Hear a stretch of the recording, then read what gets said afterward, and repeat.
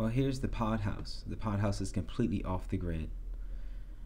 The front walkway of the pod house is made with a new type of concrete which has grooves built in, allowing rain water to seep down through it into the ground below. So that saves water needs. This is the side of the house and the back of the house. And this is the other side of the house, and these windows are where the kitchen are.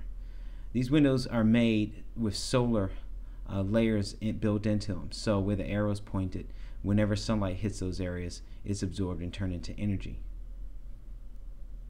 On top is the dome where the bedroom is, and you can see the top of the dome is all glass and it allows lots of light during the day and beautiful views at night. Here's an aerial view.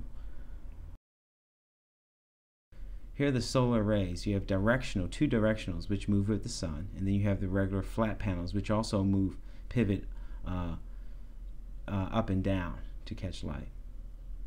And that is a windmill. And those are the devices that capture energy and create sustainability. This is the side view of the windows. The large windows allow lots of light in, and they also are angled. And they're angled so that the water runs away from the house. Where the arrow is are built little filters, and the rainwater goes down those filters and is recycled so that you can use that water to water your lawn and for toiletry needs. Now let's look inside. Let's move some of the windows, and that bamboo floor, that's a floor made of bamboo. Bamboo saves a lot of trees doing it this way. There's a lot of bamboo, and bamboo is also lightweight, and it's really durable and beautiful.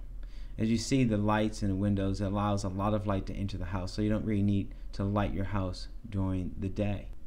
Here's the restroom. All these materials are efficiency based. The tiles are made from broken recycled glass, and there's a shower there as well. And that's a simple house. That's it. Thanks for watching.